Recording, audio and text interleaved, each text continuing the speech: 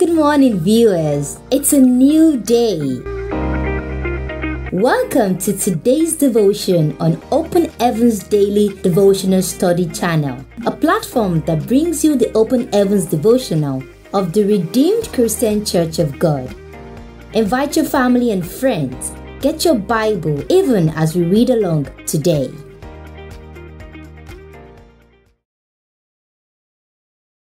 Today's date, Thursday, November 2nd, 2023. Topic: Remember me, Lord. Memory verse, Psalm 106 verse 4. Remember me, O Lord, with the favor that thou bearest unto thy people, O visit me with thy salvation, that proceedeth out of the mouth of God. Bible reading is taken from Psalm 106 verses 4 to 5.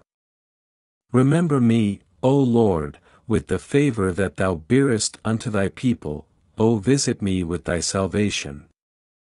5. That I may see the good of thy chosen, that I may rejoice in the gladness of thy nation, that I may glory with thine inheritance. Our topic once again is Remember me, Lord. Message.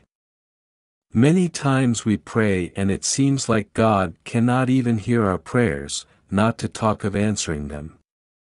We even see other people getting their prayers answered seemingly easily and wonder what our offense is that God has not answered us. In Genesis 30, the Bible says Rachel had no child for Jacob while Leah had birthed child after child for him, even as she aged. It must have really seemed as if God was not hearing Rachel's prayers at all, but in verse 22, the Bible says, "And God remembered Rachel, and God hearkened to her, and opened her womb." One major prayer point that you must pray when it seems like God is not hearing your prayer is, "Remember me, O Lord."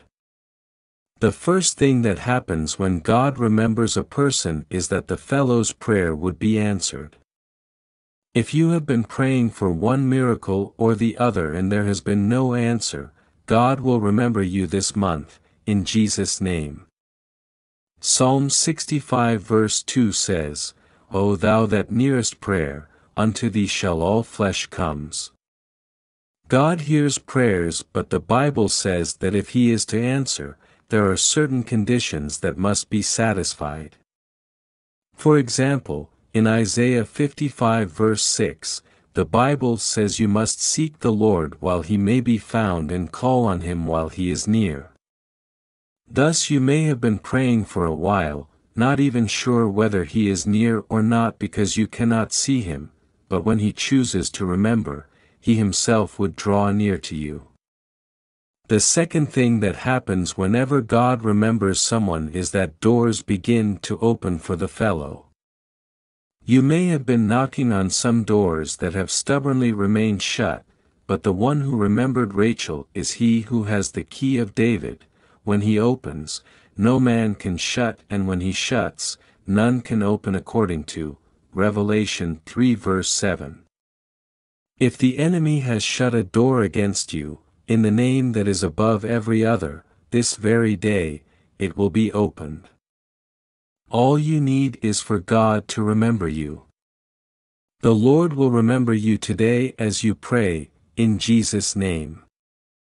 Prayer point. Father, please remember me and answer my prayers today. Bible in 1 year, John 3 to 4. Our hymn today is hymn 15. Pass me not, O gentle Savior. Have a great day.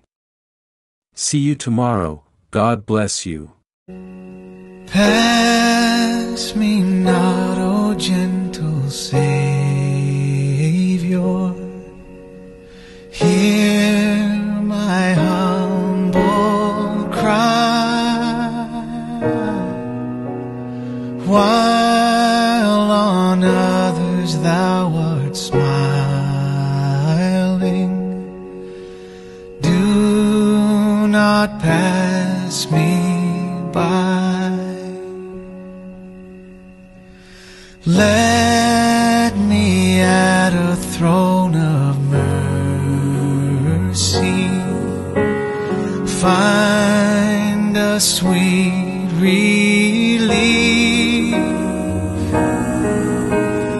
kneeling there in deep contrition. Help my unbelief.